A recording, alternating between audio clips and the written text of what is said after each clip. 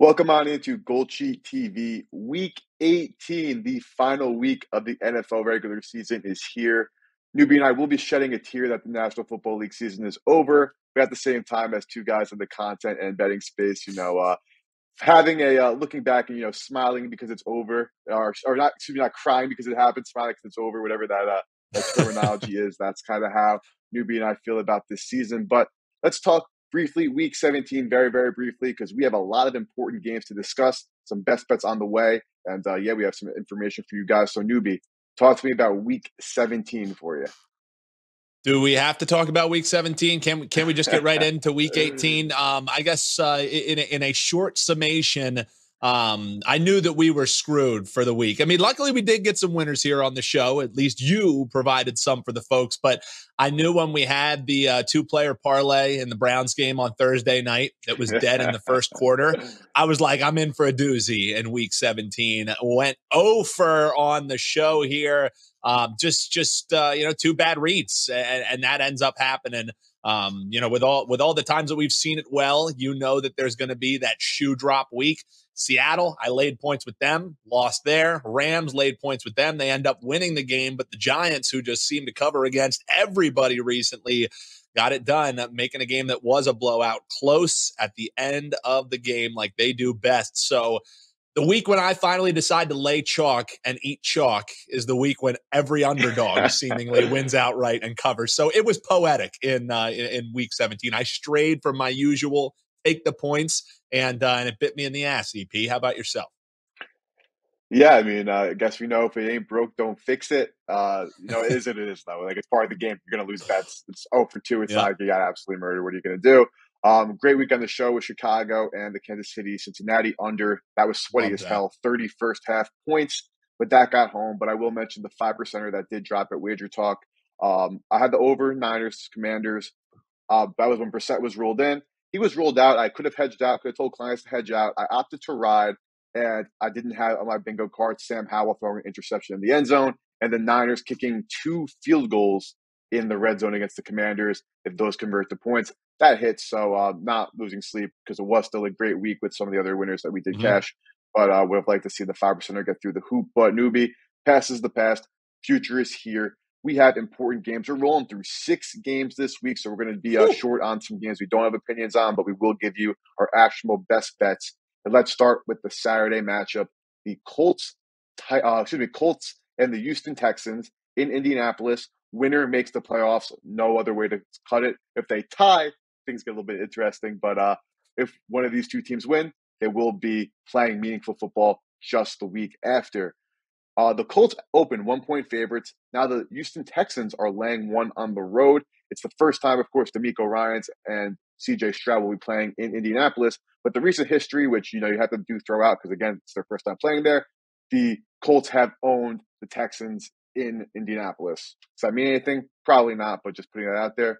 Newbie, you're riding with CJ Stroud, you're riding with Gardner Minshew and co.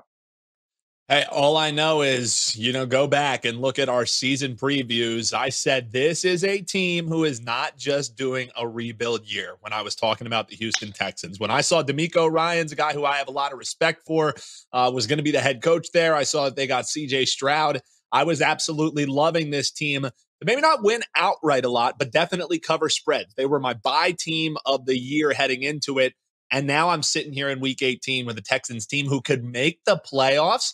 I know our producer who holds things down in H-Town is loving what he's seeing out of his Texans. But, Robert, got to say I told you so, man. I knew that this Texans team was going to be rolling. Now let's talk about this game specifically with what it's sitting at. I mean, -1 is spot on. It's a pick'em game because you 100%. don't know what you're going to get with the Colts team, and you don't know what you're going to get with the health of this Houston Texans team. That's if all things were equal, and we had a perfectly healthy CJ Stroud, no injuries at the offensive line, I think Houston should be laying 3 in this game. But with what we know and how huge of the stakes are in this game and what you could say preseason expectations were.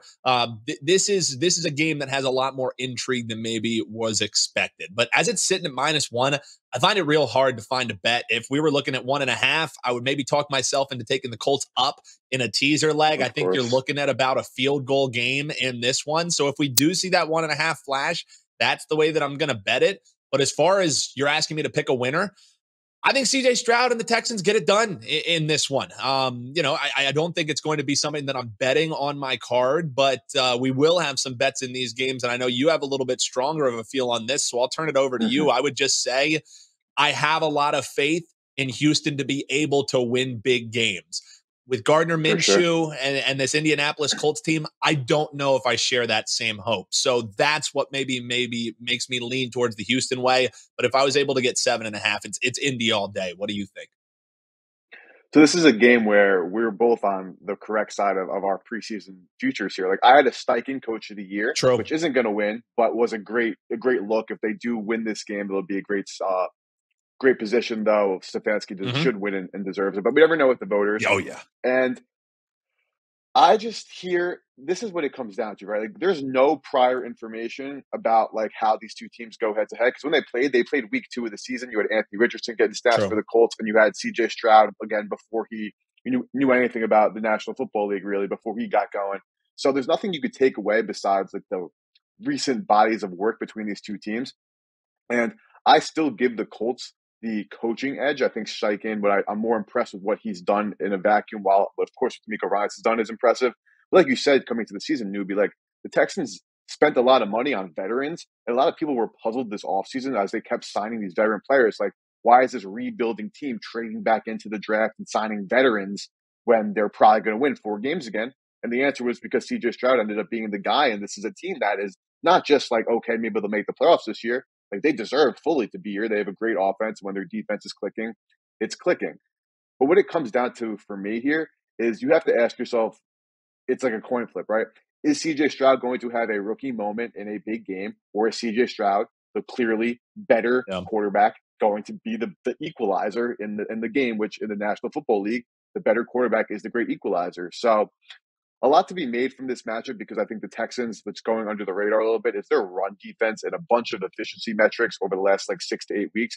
It's actually been like a top 3 unit in football. And obviously, Yeah. with the Colts Surprisingly. relying on Jonathan Taylor and having is like a huge edge for Indianapolis. They want to run the football because if you're putting Gardner Minshew in a drop back passing game where he needs to win the football game in Gardner Minshew's hands, again, remember, we're talking about Gardner Minshew. So the Colts have been better at home. The Texans defense can be soft at times. The Colts defense is soft the vast majority of the time. It's something that it's like similar to the Miami Dallas game where I gave out here the other week, where it's like kind of like the nuts on the table game. It's not a huge edge. I was just 2%er that happened to cash. It would be with me. I would just take the Houston Texans on the money line. I'm betting on the better quarterback. And I think in some situations in the National Football League, newbie, it could be that simple. Yeah, I think you're spot on, and no dissension from me in this one. Last thing that I'll have before we turn it on over to the next game is I promised the folks on last week's show I would come with a little contract incentive talk, and in this Mm-hmm. game, unfortunately, the odds maker's probably not throwing out a bad number because they're privy to these numbers as well.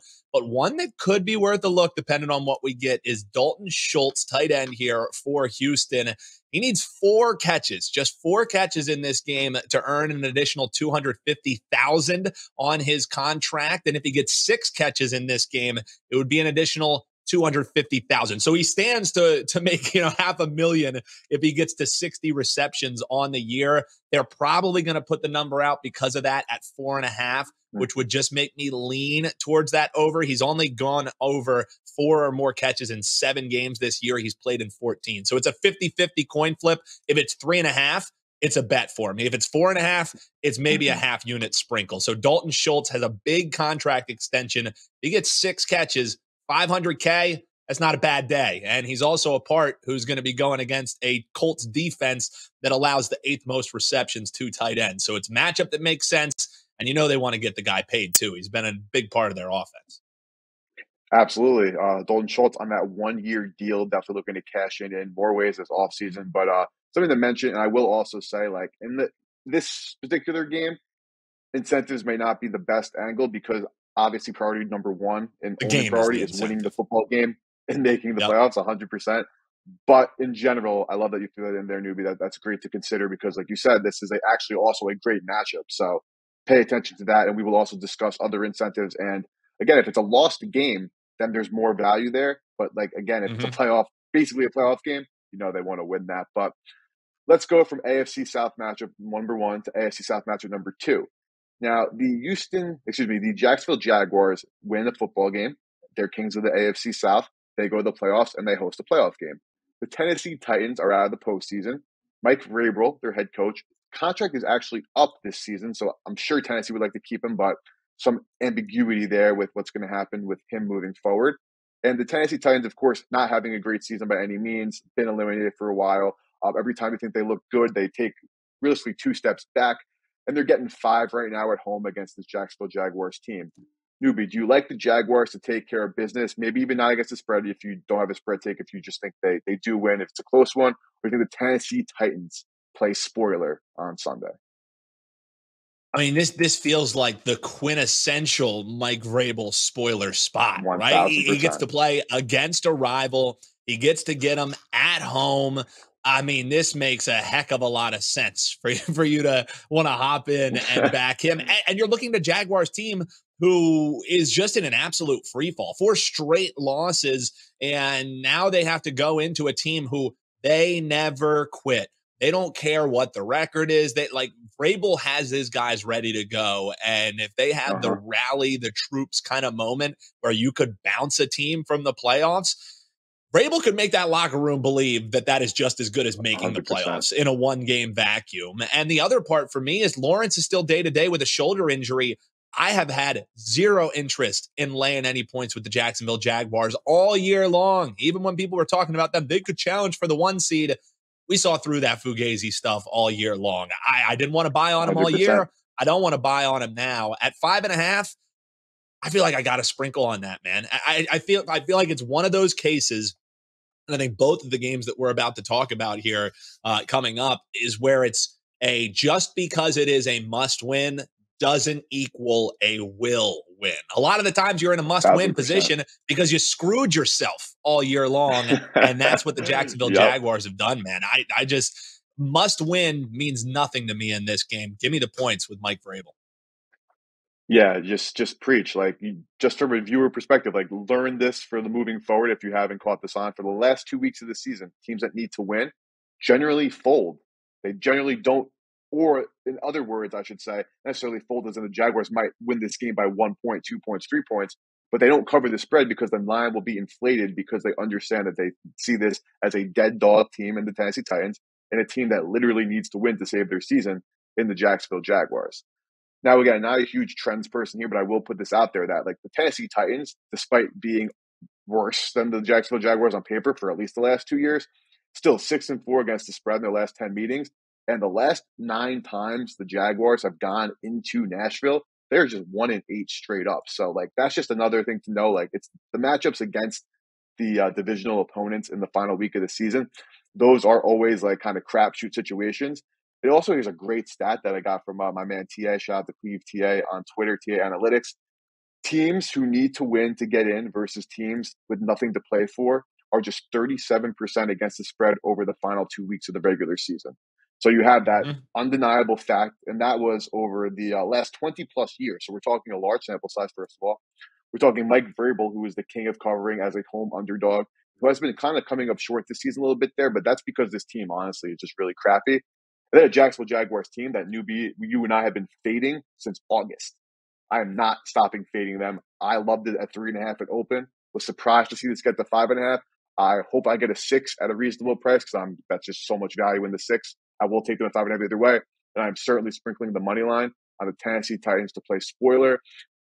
Again, not like I'm seeing a huge major edge, but like this is the last 2 weeks of the season where like you kind of want to bet the anywhere in the NFL, you kind of want to zig when everyone's zagging. Like this is more so like anybody who opens their FanDuel on Sunday morning is like, oh my god, the Jaguars need to win against the 5-11 Yep. Tennessee Titans team. Like I'm laying the Yep. points. Like I think the Tennessee Titans play spoiler, and we've been fading the Jags all year. Why stop now? Yeah, and I also think I'm glad that you mentioned that it feels like Tennessee has kind of come up short because of how they're playing, but still, as a home underdog this year, 3-1-1 against the number. And if you go back the last 3 years, so post COVID, I always like looking at numbers after 2020 because you have to throw out that whole year with no fans in the stands and anything like that. Yes, But 7-2-1 since 2021.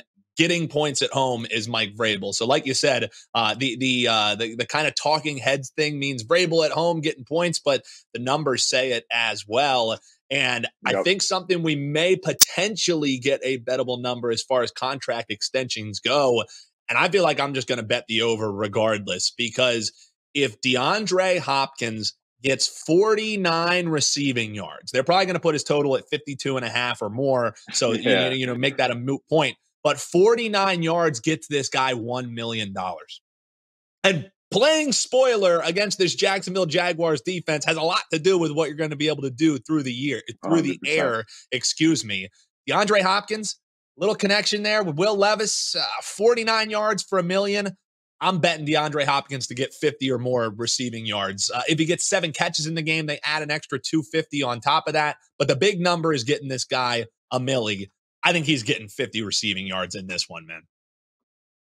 Yeah, and also just another thing is like Levis left the game last week with an injury. Like I like this game better if Ryan Tannehill is playing. It looks like the market Yeah. kind of moved a little bit, like thinking Tannehill is worse. Like in what world is Ryan Tannehill worse than Will Levis?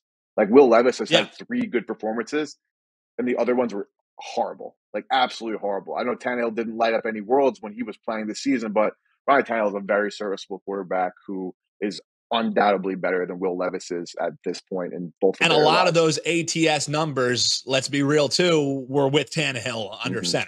center. So we can throw dirt on him all that we want, but him getting the ball to DeAndre Hopkins, it was a struggle early in the year, but 49 yards. I mean, he had 72 last week. He struggled. He's had some injuries. Get the guy a milli. Let's go. I mean, and it's probably going to be juicy. Like I said, the number they put out is probably going to be 52 and a half.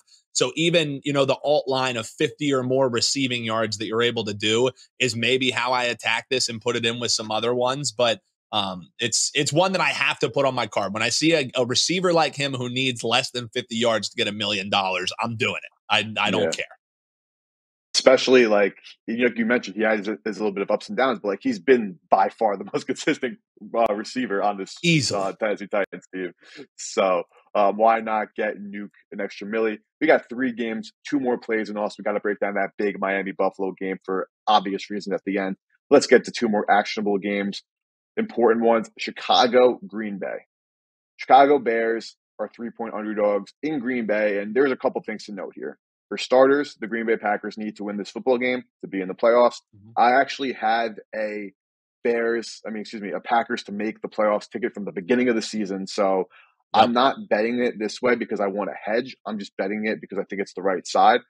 I love the Chicago Bears plus 3 points. Mm. I'm waiting patiently Love. for a 3.5 to pop up because I, for obvious reasons, want that hook. Doesn't see it happening. This will be a WagerTalk play, so a GoldSheet play. Like everything I'm giving out right now are WagerTalk plays. I do have a 4% up though, so make sure you get that all access for this week and the playoffs, so you don't miss out on the top play of the week. But I'm giving you mostly everything I got going on. But the Chicago Bears team, like their second half revelation, like we've talked about so many times, is no fluke. You can think it's a fluke, or maybe I'm wrong. Like I'm not saying you're talking in general. Like I Mhm. personally believe I bought into it early. I still buy into it. I also do buy into the Green Bay Packers. I think that Jordan Love has a very bright future in this career in this league. I think that this offense, which was the youngest, literally age wise in the NFL, has a very bright future going on. But if you want to think about like smash spots, or I should say like revenge spots, the Green Bay Packers with Aaron Rodgers have literally owned the Chicago Bears. This is not Yep. new news. Like, yes, it was with Aaron Rodgers on their center, but how good would it make Justin Fields and this team, who Justin Fields is fighting for his job because the Bears have locked in the number 1 overall pick, to beat the team that has literally cast a spell over them for the last literal, what is it, like 5+ years, newbie, even more than that, to beat them in their own house and get them out of the playoffs. Like maybe they don't win this game, but 3 points for a team that at this point I really think is equal. I don't know how the Bears don't cover here. I think they match up really well. I think Justin Fields will have a lot of success running the football. I do not trust Joe Barry, the Packers DC, to put up a good game plan against this team. Like he had a great game plan last week on Sunday Night Football against Jaron Hall. Justin Fields in this Bears rushing attack, which the Packers struggle against on defense, I think is a much different animal. I love the Bears catching 3 on the road here. Yeah, the one part that gives me a little bit of pause here of taking that 3.5, I'm with you. It feels like, doesn't this feel like this has potential to be one of those square dogs? And I think we've talked about that, not wanting to keep us off of plays because of that.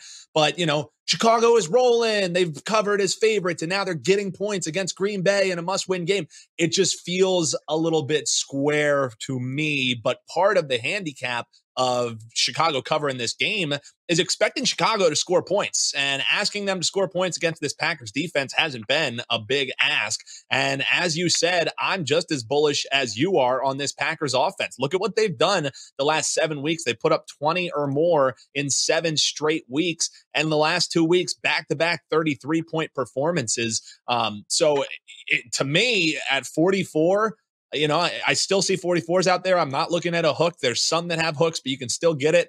I think you got a good old-fashioned shootout here between these two teams. Yeah, I think Chicago is going to come in. They're going to score points. I think Packers are going to pace them as well. It's over 44 in this game. I don't want to talk you off of Bears, but I think the handicap is correlated. While you would typically think an over plays towards the favor, Chicago covering plays towards an over in this, in my opinion. So I don't do many totals, but over 44 in this one is a bet for me. Like another thing, like the Packers last year, they needed to beat the Lions on the last week of the season to make the playoffs. Yep. And yes, it was Aaron Rodgers at under center, not Jordan Love. But you still have mostly the same overall weapons on offense and offensive line and defense. You have the same coaching staff there too. Like, yeah, it's not the same quarterback. You could argue that obviously Jordan Love is a downgrade from the great Aaron Rodgers, though Rodgers was bad last year. Jordan Love, man, like I will spend another episode talking about him if he makes the playoffs. I'm a big fan of his game. I've been a big fan. He's by no means a perfect product yet, but the Packers did an amazing job by drafting him, developing him, and then signing him to that contract they signed him to. Because instead of having to give him that 5th-year option, they locked him in for like a 3-year, like very modest contract that like gave him the guaranteed money, but also gave them flexibility. We'll talk about that at a different time. It's not a topic for this game, but honestly, just a really nice move by them. And I'm a big fan of Jordan Love. But I am a big fan of the team with nothing to lose catching points against a team with everything to lose. And again, with that same coaching staff and infrastructure in place, it's not like the Packers have gone through many changes. And the Packers have also laid a ton of eggs throughout the season. Like they've looked great at times. They've laid eggs at times. Christian Watson's back and Aaron Jones is running the way he's been running the last couple of weeks. Yeah, this Packers team looks as good as can be. But my handicap is more on fading the Joe Barry defense. Like this defense we've seen look absolutely horrible at times this season, like one of the worst in football, especially defending the ground game, which, as we know, is the Bears' bread and butter. But newbie, let's move on. You got the Birds last week losing to the Arizona Cardinals. Definitely a game they would have loved to have won to have gotten the 2nd seed locked in, play a game at the link in the playoffs, and now their life is very difficult. They need to win this game, and they need Dallas to lose to my Commanders to win the NFC East. Otherwise, they're sitting at that 5 slot. Giants, they could play some spoiler in the sense where they could just make themselves feel better. But honestly, if they win this football game, they're just spoiling their own draft position. Now, I know players do not tank. Anybody on the field will be playing hard because they're trying to put on film for their next team moving forward. That's how the NFL goes. Tyrod Taylor will be out there trying the ball so he can get a backup job for a big team next year. We got a spread of 5.5. Also, to mention before I throw it over to you, newbie, expected potential nor'easter on the East Coast this upcoming Sunday. Not guaranteed, but the early forecast was saying rain and wind and snow on Sunday, Saturday night into Sunday. And the total actually dropped from 45 to 41, literally Monday morning, like really early. Hasn't gone back, and the forecast seems to be holding up here. But newbie, enough of meteorologists aside. What are you thinking, Birds and Giants here? Man, all I know is I do not miss living on the East Coast even a little bit when you get that weather prognostication. I'll be real with you, man. But honestly, for me, it's where there is smoke, there is fire. And of course, the one week that I don't come on here and make a case for Kyler Murray and the Cardinals is the week they win outright against my own team. Of course, I had my own money line bet, but who cares about bets that I cash if I'm not cashing them for the viewers here of GoldSheet TV? So that's on me. I knew it was a slam spot. And the thing is, again, like I said, where there's smoke, there's fire. There are major issues with this Philadelphia Eagles team, and I think there's a lot of friction between the coaching staff and the players. Most notably, so that AJ Brown, the superstar for the Birds, he won't even speak to the media because his mom taught him if he has nothing nice to say, don't say anything at all. And I'm solely with him on that one. You have to take the Giants here plus the points. I mean, again, the where there's smoke, there's fire thing, put that aside and just look at the reality of these teams from a point spread perspective are just going in two different directions. The Giants, they're on a 5-1 against the spread run. The Eagles haven't covered since they got their lucky win. If Marcus Valdez-Scantling catches a ball in Kansas City, they don't cover that game either. And you're talking about even more of a free fall for this Eagles team. This line should be Eagles 3 max. I would even have a buy sign on the Giants at that. At plus 5.5, I got in on the opener, and I don't think you want to lose much value. The Giants are the sharp side here. I think the Giants are the right side. Do they win outright? Like you said, I don't know if they want to spoil that draft positioning, but let's be real. They should have won outright the first time the Philadelphia Eagles played them, and that was at home. I think the Eagles are just limping into the playoffs. It's a no-brainer spoiler spot for me. Giants have something to feel good about heading into the offseason when they cover and potentially win against my Philadelphia Eagles. Give me the 5.5. So as a Commanders fan, definitely hope the Giants screw themselves by winning this football game and worsening their draft position. Like, I would definitely not be opposed to that. But I will push back, Newbie. Like, tell me where I'm wrong because I want to hear it from you directly. I think that Christmas Day game, like when they were laying 14 at close, it went from 10 to 14, if I'm not mistaken, that spread. Birds caught a lot of money, ended up covering none of those numbers as the Giants lost by 8, if I'm not mistaken there. But I kind of got a different impression. I thought that the Birds laying, I think 10 or 12, like at 14, you're getting like really out of crazy. Like I don't think any team in the NFL this year, besides maybe the Ravens versus the Cardinals, maybe even not, because when they played, the Cardinals did cover in Arizona, but that was again on a fluky play. But digression aside, I think that the Eagles definitely did look 2 possessions better than the Giants to me the first Yeah. time they played. Am I wrong to think that? Because I could see this being a different situation. Like you just lost another game to a Cardinals team. Like this Eagles team is flawed, undeniably. But are they going from 14 to 5?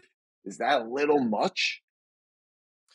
I think part of it too, I mean, that 14 number was ridiculous. You know what I mean? Like that Ridiculous. I never agree. should have been the number. And that was because, guess what? The Eagles, they were in a bounce back spot. It was after they blew a game. And here's the reason why I have no interest in laying points with the Birds. Yes, is it probably too much of an over adjustment? You could make that case. But the same thing constantly happens with this team. Yeah. The pass rush hasn't been able to be there, and then the back door is swinging wide open. And I think the back door, even at 5.5, is too wide of a swinging one there behind this team, simply because the same thing happens every week. It's a long bomb, goes over the top, the secondary isn't able to cover it, and then the Eagles either lose that game or they end up not covering the spread. And I just think that's what happens here. I'm with you. I do think that, hey, you look at this and you see that massive adjustment, but I just have zero interest in laying points with this Philadelphia Eagles team. They haven't covered. I don't think they cover this week. And again, I think that there's just a lot of we're in the playoffs. We're in the playoffs happening here. Yeah. In this game, the Eagles can't improve nor hurt where they're at. They're locked into the 5 seed. So do starters even play this whole entire game? I don't know. The head coach doesn't even know. So I'm taking the 5.5 while I can get it. If it's announced that none of the starters are playing, this line will drop. So it's more just a grab it while the eating's good. And that's what I'm doing with this one. Yeah, that's what I was going to say as well, which is a good point. Like if they get word, the Sirianni gets word that the Cowboys are up 35-0 in the beginning of the third quarter against the Commanders, then of course they'd probably look to, rest some other players as they know the NFC East is out of the picture. But last year in a similar situation, when the Cowboys needed to win to improve their playoff positioning in Washington. Sam Howell made his first NFL start and got the W for the Commanders. So the Cowboys, I don't think they're a different team. It's like you said, maybe with the Eagles right now. It's like, do I really expect the same coaching staff and basically same team to finally fix what's been broken for them for like Yeah. Eagles now? It's 18 weeks for the Cowboys now, 2 years. That's probably not a good thing to be asking for. And also, just side note, I feel like the Eagles' tackling has been atrocious. This is just me, or they can't get Oh. anybody on the ground.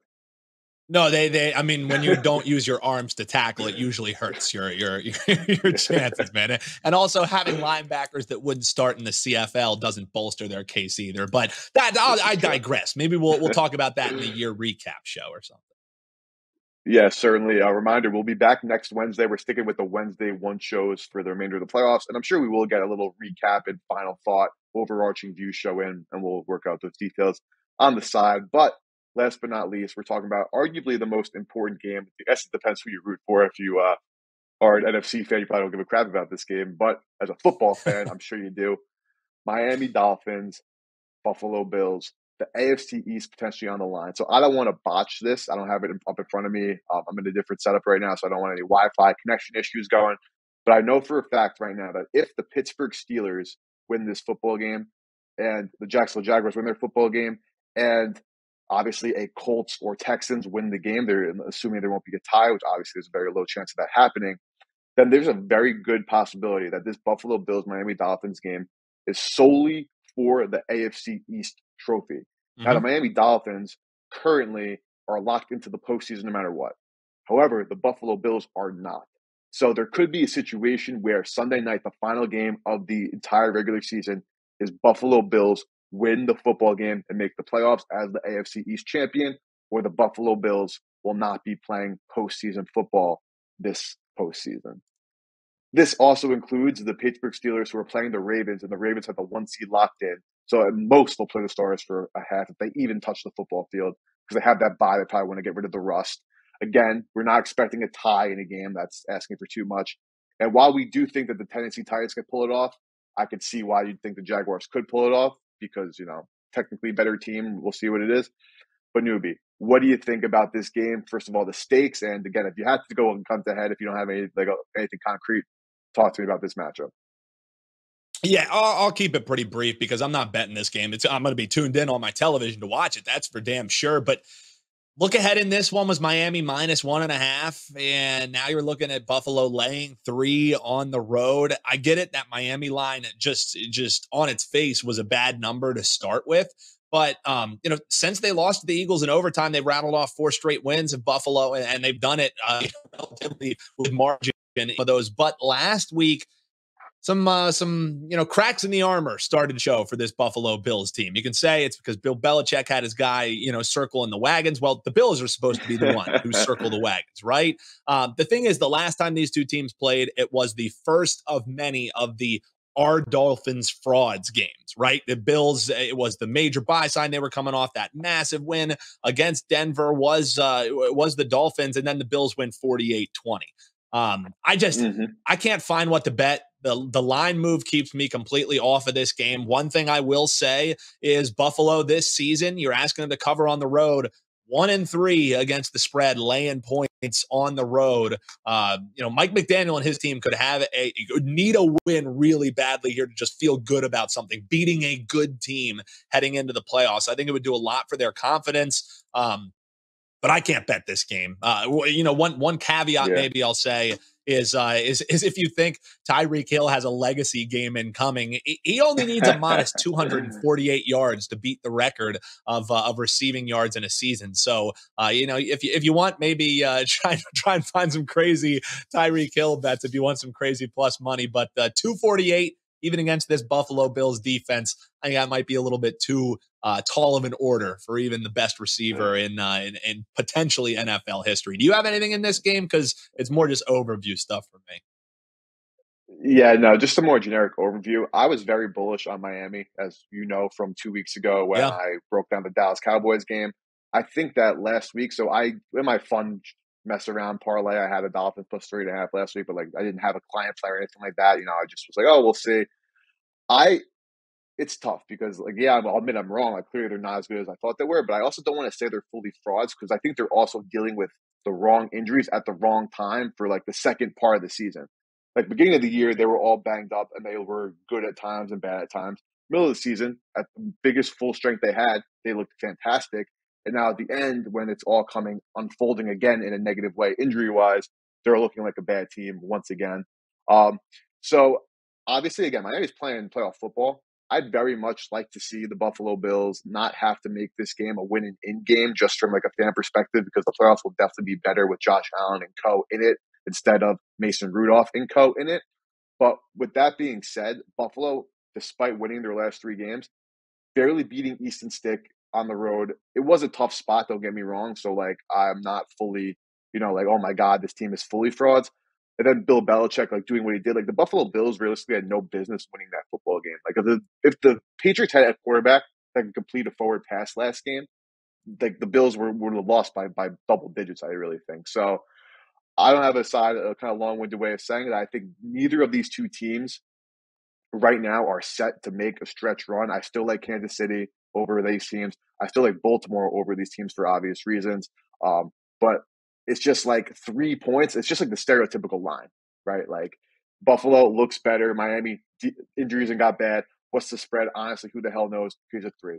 I wouldn't be shocked if Miami wins 28-20. I wouldn't be shocked if Buffalo wins 40-20 again, like they did earlier this season. So, hard pass on me, but figured we need to give at least some thoughts on this situation because, like we said, this is a game where if you're a football fan, like, hell yeah, like, this might be the highest rated football game of the season. And we've already seen the NFL break like a ton of records this year for highest rated games. Because if this is a win and in for the East, every single television set that even has the slightest interest in the National Football League or football in general will be watching this game.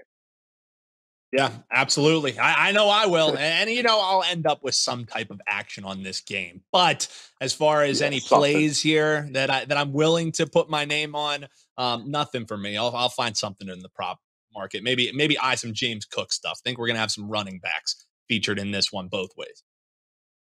Yeah, take a look. I think the Ravens did a good job with a little bit of a plan on offense on how you could attack this team. A lot of the Mm-hmm. running backs out of the backfield that they have with Justice Hill, which fits that James Cook mold. So something to consider. But a quick little recap right now. Newbie, lean on Houston. I'm more bullish on Houston beating the Colts and making the playoffs. Tennessee, give us the points. I'll put it on my record on the Titans on the money line sprinkle. Bears, Packers. I love the Bears plus the 3. I'd like, again, monitor the screen. If you can get a 3.5, it's not a hesitation. The second it pops up, except for 5 minutes, I'm betting that. But I will take the 3 at the end of the day. Prefer it over 2.5 for obvious reasons. Newbie, digging the Giants plus the 5.5, and then Miami Buffalo. We'll just watch this one and have fun. But we got to thank you guys for an amazing season. Now, of course, we do have the playoffs coming up, so we will be having episodes on Wednesdays discussing those upcoming matchups and talk about what we saw. So there is no shortage of GoldSheet TV content. However, of course, we'll be limited to those games. But we do want to thank you guys for an amazing regular season. It was a great one.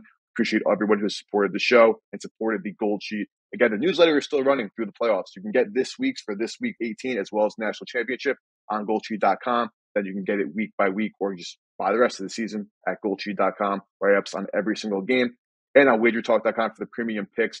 You have to just you can buy this just this week, but like for the bang for your buck, buy the rest of the season all access. You get week 18 and the entire playoffs through the Super Bowl. That's your best bet there. But again, on behalf of Newbie and I, we appreciate you guys, and we'll see you next week. Best of luck with your bets this weekend.